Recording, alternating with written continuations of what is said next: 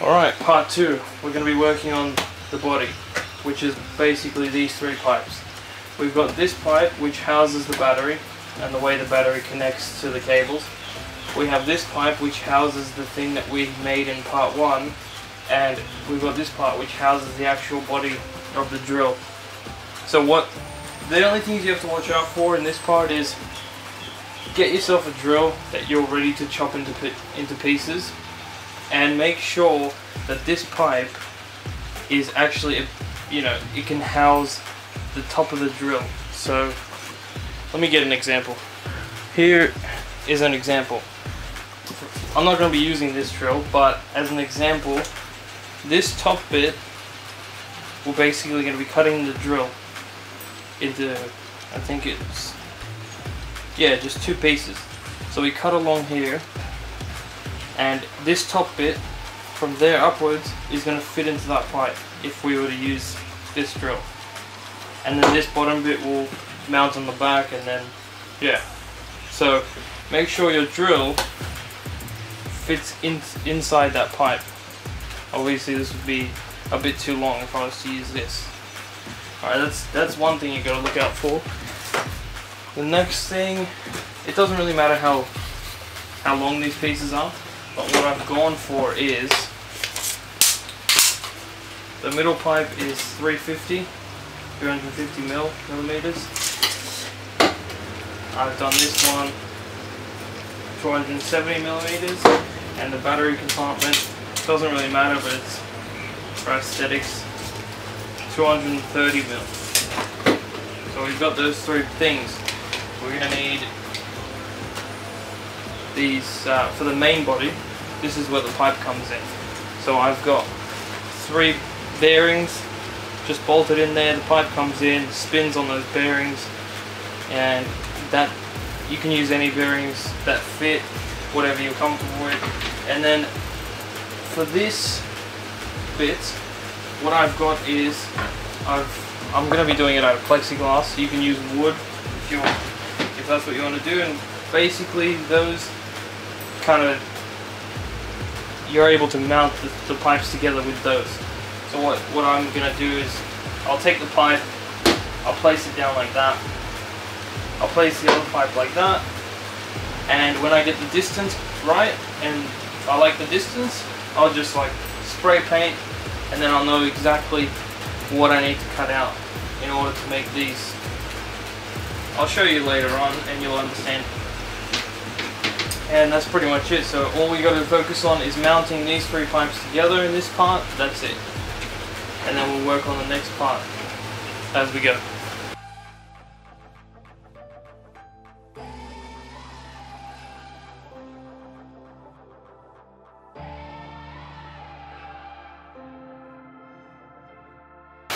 Alright, now that I've cut out these bits, I've got 2 of these style bits and 4 of these.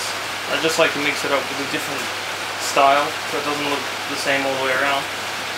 So I've got them ready to go. I've drilled a hole through the center of this one, just so I don't want to use glue all the time. I rather use some like screws. So what I'll be doing is I'll be gluing along here, and I'll be having that screw screw it in from the inside, and it just makes it that extra bit stronger. And yeah, so you'll be gluing anyway to cover the seam up and glue it, but using a screw through here is going to allow you to really bash the minigun around. So that's it. For the other ones, I'll be drilling holes 90 degrees to the pipe all the way through, and then the same thing from the inside. I'll be screwing them on and gluing it also. But yeah, you wouldn't want to just use glue, because it would fall apart in a couple months.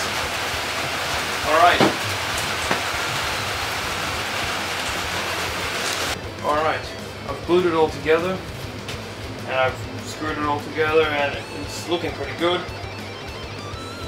I didn't put the pipes exactly next to each other.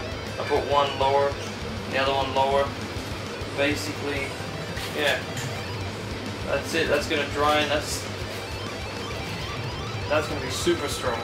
It's actually going to be stronger than the first one I made, because I didn't actually screw all of them in. I just put like one screw there, one screw there. The rest is glued, because it was the first one. So next step is going to be making these. This is where the pipe goes in, and these are just normal bearings. So what we're going to do is we're going to take the template that we have from before, and you just lay it over the caps. Here I've got the caps over here. So I've got 2 caps left. I'll lay it over. I'll spray paint, drill the holes, and then what I'll do is I'll take a bit of pipe, the same bit of pipe that's going to be going through the middle, and so I'll take the pipe that's meant to go through the middle, which is from part 1 you saw. I'll just put a piece of it in, I'll line up the bearings, I'll make marks, and then I'll just bolt the bearings in, and then when I put the pipe in, it should be a nice tight fit in there. So basically at the end it'll be like that. One on that side, one on this side. You don't have to glue these caps in. You can just leave them like that, because the way I've done it is these are removable, so you can take the pipe out and it's easier to transport it. Alright, so we'll make the caps. Here it is. We've got the bolts on and the bearings inside, and that is the body part done. The next part will be the metal part, the metal frame, and yeah, you don't have to glue this or screw this one in yet, because you're gonna have to put the drill motor in there and test fit it a few times before you get it right, and also you have to do the wiring, so don't glue that one in. If you can grind away these brackets so it holds itself in, that's good. I actually don't have mine glued in, mine actually comes off. You can take it off and put it on. Yeah, I think that's it.